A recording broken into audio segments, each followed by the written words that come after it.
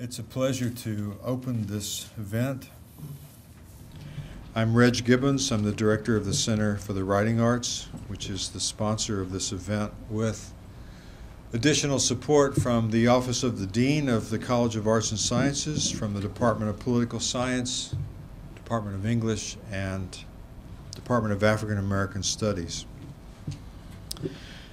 Several months ago, Ed Roberson and I were talking informally, and Ed presented the idea of doing something like this, which I found very exciting.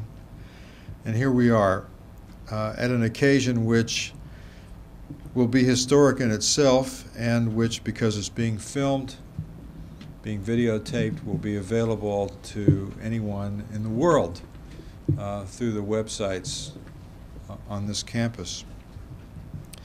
Ed Roberson is a very distinguished poet who this quarter is a visiting writer in residence at the Center for the Writing Arts. He's also taught in the MA in Creative Writing in the School of Continuing Studies here and at Columbia College in the last few years. In the winter and spring quarters of this year, he'll be teaching at the University of Chicago. I especially recommend to you his most recent book, City Eclogue, which was published last year. For this occasion, he has assembled a remarkable roundtable that will speak out of experience about the cultural moment made possible by the civil rights movement. As artists, participants, and witnesses, as creators of part of the legacy of the civil rights movement, in print and in politics, in what were new forms of poetry and new connections between art and politics, and between African American art and movements elsewhere for the civil rights and human rights of black people and all people, our guests today, including Ed Roberson himself, are unique representatives of a historic moment, and as I said earlier, are creating today an occasion that is itself historic. Ed?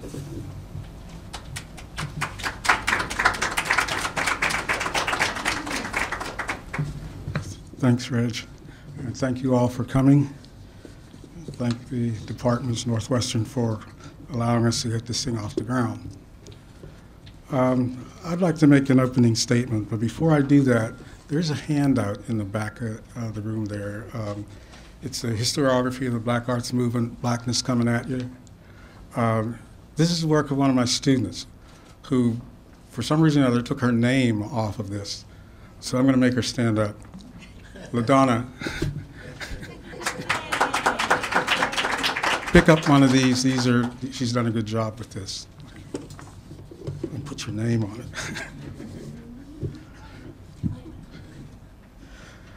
Thank you. The question always comes up, well, what was the Black Arts Movement?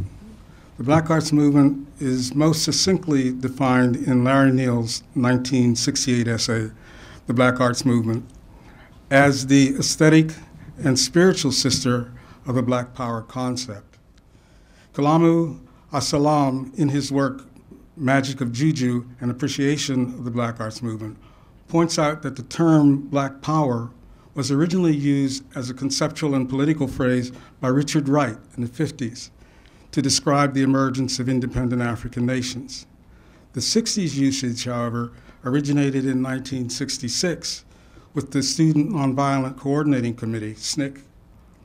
And once adopted in the urban North, it became associated with a certain kind of aggressive advocacy, with militancy, with separation from racist domination, and the pride and assertion of the goodness and the beauty of being black. Harold Cruz, in his Crisis of the Negro Intellectual, proposes that no movement can be successful without the development of a triple front, an economic front, a political front, and a cultural front. The Black Power advocates regarded the Harlem Renaissance as a failure, and it was a failure because it was only cultural, and it was limited in the sense of being only artistic. This basis for taking it to the streets has led to the wide dissemination of that unifying Black Arts Movement ideas with artifacts and culture in the communities. Ishmael Reed saw the movement as a challenge for cultural sovereignty, the move to gain ownership of your own culture.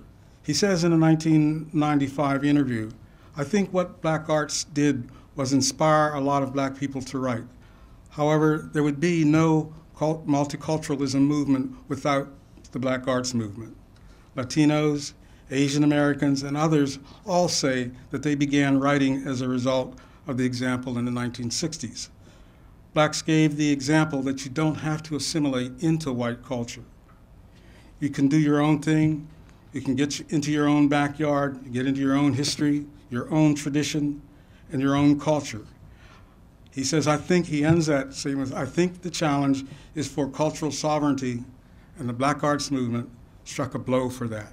That's the end of the quote.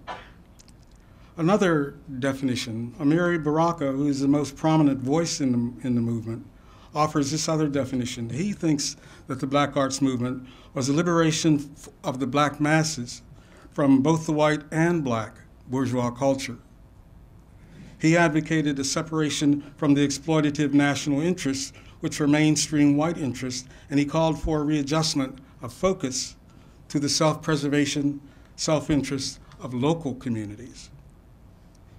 He wanted a separate literature and a preparation of a new criteria to teach black artists to properly appraise black artworks. Baraka has been in the lead in challenging and developing critical categories and challenging stances for a deep critique of black art. Kalamu Assalam himself has written that the two hallmarks of the movement were the development of black theater groups and black poetry performance in journals closely tied to community organizations and issues. These, he thinks, are alternative to the traditional theaters and venues, both black and white, which are operated almost entirely for commercial gain or for a strictly artistic function. These theaters also blurred, these new theaters, these alternative theaters of the black arts movement, these theaters also blurred the lines between drama, poetry, music, and dance, and the visual arts. Aku Madabuti demonstrated his belief that the movement was all about building viable black institutions by leading the growth of the Third World Press into the largest black-owned publishing house in the country.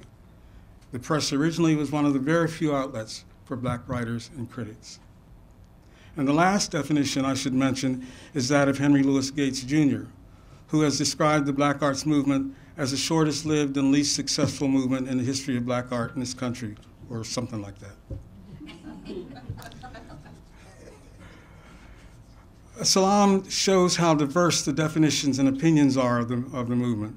Yet he also points out how restrictively narrow these are. And he notes that because of this, there is underway a revitalization of serious study of the black arts movement and its legacy. And that's what we're here for today, to further that. My position is that the civil rights movement was a catalyst to all the other lines of movement going on in the country at the time. Readjustment was necessary to carry out the social changes made by the end of de jure segregation.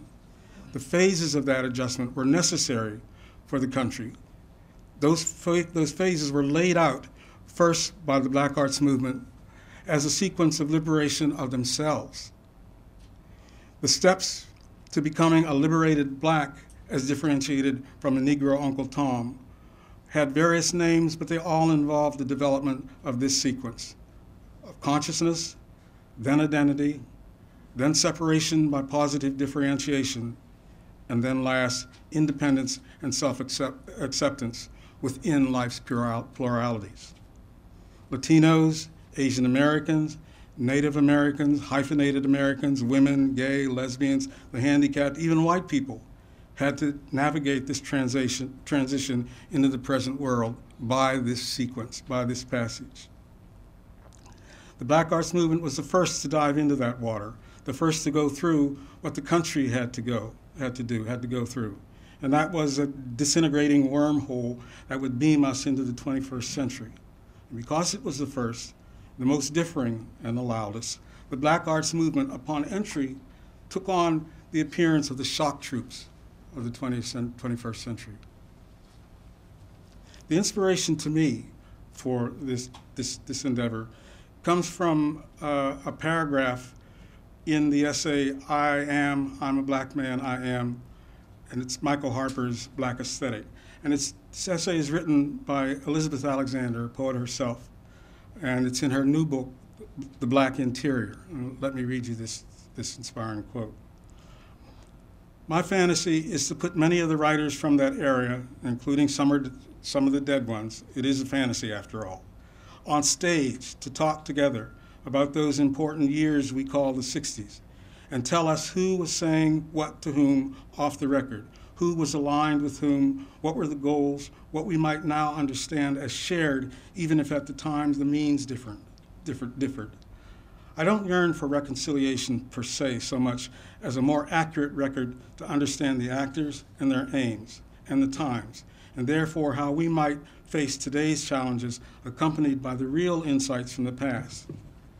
Testify, I want, to make yourself a witness here through the old-fashioned means of storytelling, close reading, and literary reconstruction. I had that same fantasy when I read that. And well, Elizabeth, here we are. Not everybody, but it's a start, especially for Chicago, because Chicago was one of the three major sites generating points of the Black arts movement, of all activity, theater, the visual arts, poetry. So what we're doing is we're starting with the locals, which understand starting with the locals is starting pretty big. It's actually starting pretty much at the top. And what I'm going to do now is introduce you to these big locals. We have four folks here. We have three poets. We have a novelist. We have a playwright.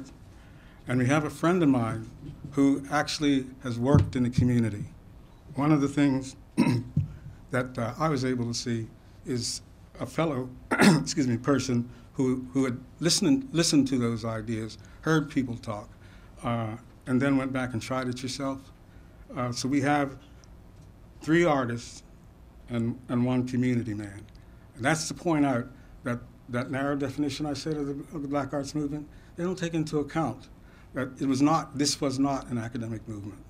This is a community movement. So we have a representation from the community.